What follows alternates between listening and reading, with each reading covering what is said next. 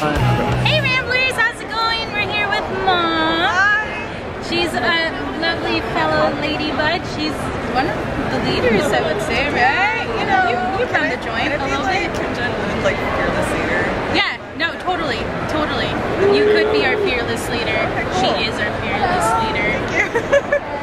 Come check out the booth if this is up around Kamikaze time. Yeah, 505. It's amazing. It is amazing. Come have some tea with us. Well, if you're one. Yeah, if you're a lady. Yeah. Not to bag on boys, but it's a ladies thing. Yeah. Thanks, Nellii. Okay, cool. Alright, I wanted to ask you about your amazing comic book here. Okay, so this is Precipice.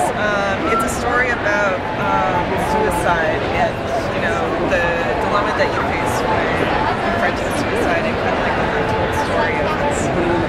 So this originally came out of the Doomsday Anthology from the Comic Bug. So the Comic Bug, they have a sketchy book group that meets every Wednesday from 6 to 9, and every so often they do an anthology of the creators there. So this was originally going to be a part of it. But it's just an ashcan, it's about 8 pages, so I went ahead and put it in. It's a great resource for doing like portfolio reviews and that sort of thing. Very nice. I do remember when we went to Aspen, Ladybugs got to go to Aspen, they were saying you don't have any dialogue in this. Yeah, I wanted to keep it pretty dialogue free. What I see a lot in comic books is they'll have like an introduction of a character who's going through a dilemma, and they'll have the backstory of what they're going through. But I thought that was kind of leading the reader along. You know, I really like it when I'm consuming media. I have to do the work. You know, I have to figure out what is this character doing, why are they doing it, and it brings me closer to the character. And that's part of the reason why I chose not to do dialogue here. Was in such a like touchy subject, I felt like adding dialogue would cheapen almost. The silence speaks more than because anything. What I wanted to touch on here is that suicide oftentimes is an unspoken struggle. Like it's something that a lot of people struggle with. That silence I wanted to echo by having text buttons here. I want to say that's beautiful because it sounds amazing. It is really amazing. Come get it at 505 at Kamikaze. Check it out. If not, would you be selling prints somewhere else? Usually I sell these at every convention I go to. If you guys want to follow me, I'm at momcomics.org. You can also find me on Facebook, on Twitter, so check out my stuff there. Very cool. One more question. Would you like to tell anybody about what the Ladybugs are? What do we do? So the Ladybugs is essentially the Los Angeles Women's Comic Creator League. Our mission statement is to create a safe space for women to come together and either write, draw, or just hang out every Thursday from 6 to 9 at the Comic Bug in Manhattan Beach.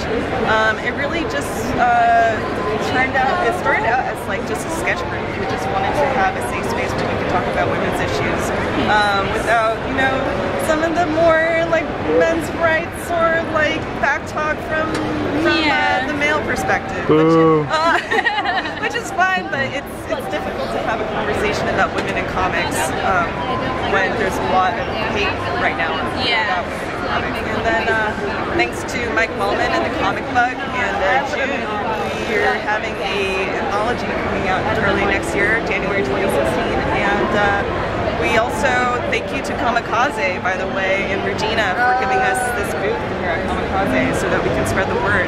You know, it's all about representation. So. Very cool. And thank you, Graphic Ramblers, for covering us. Being a member of this is amazing because more than anything, sometimes getting into the comic book world per se, just talking to somebody, just knowing the ins and outs. These girls are super talented and they know what they're talking about.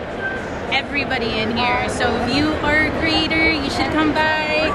Even if you gotta drive, if not, you can Skype us, right? Yeah, we also Facebook page. Yeah, we also, if you are outside the LA area, like Tanya, she lives in San Diego, she can't make it out, so she Skypes in on Thursday nights. There's also on Wednesdays a meeting that is open to both men and women, and anything in between or outside of that. So they meet every Wednesday from 6 to 9 there. Nice. Quick, your inspirations on just your art in general. Do you have any? Usually, I try to. So when I guess everyday life inspires me because I think about like things that I've experienced that I haven't seen get represented before, and so I try to just do that. Like, I don't know, I work a pretty corporate job right now, so that's actually inspiring me right now, which is awesome. Wherever we get inspiration, right? And what gets your, where did you get your drawing style from? Is there any particular media you got it from? So, I actually wasn't into comic books when I was a kid. I was into manga, and so I was super into I was like super into like Cardcaptor Sakura and Escaflowne, and and Naruto. That was my jam back in high school, and so that's where my style came from because I started drawing as a result of that.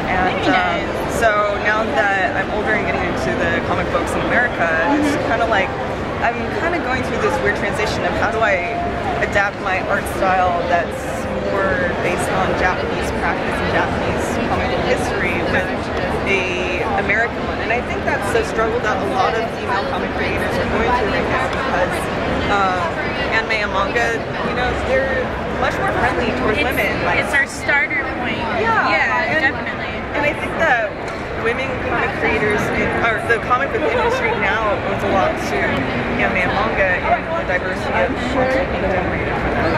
What is it? That star takes a lot from like manga-ish kind of style. That star, she draws Batgirl right now. Oh, yeah. Yeah, so which is really cool to see that on such a big name title right now. Yeah, and like there was like a brief period in time where they switched artists, and that style was very, very flat, very anime style versus like very muscular, like huge tits and ass, like type of thing that's mostly in Western. So. Yeah, definitely. Do you want to let them know again where they can contact you about Ladybugs or just any of your work in general? Okay, so Ladybugs, we don't have a website yet, but we have a Tumblr. It's ladybugcomics.tumblr.com. We're also on Facebook. We're going to generate a Facebook page pretty soon, and on Twitter, so by the time you guys see this, we'll have something up. We also have a Facebook group for women who want to join us. And how about for your stuff? For my stuff, I'm at momcomics.org. You can contact me at momcomics.org, and you can also contact me about Ladybugs too. I'm on Tumblr, Twitter, I have a Facebook page, so just look up Ladybugs.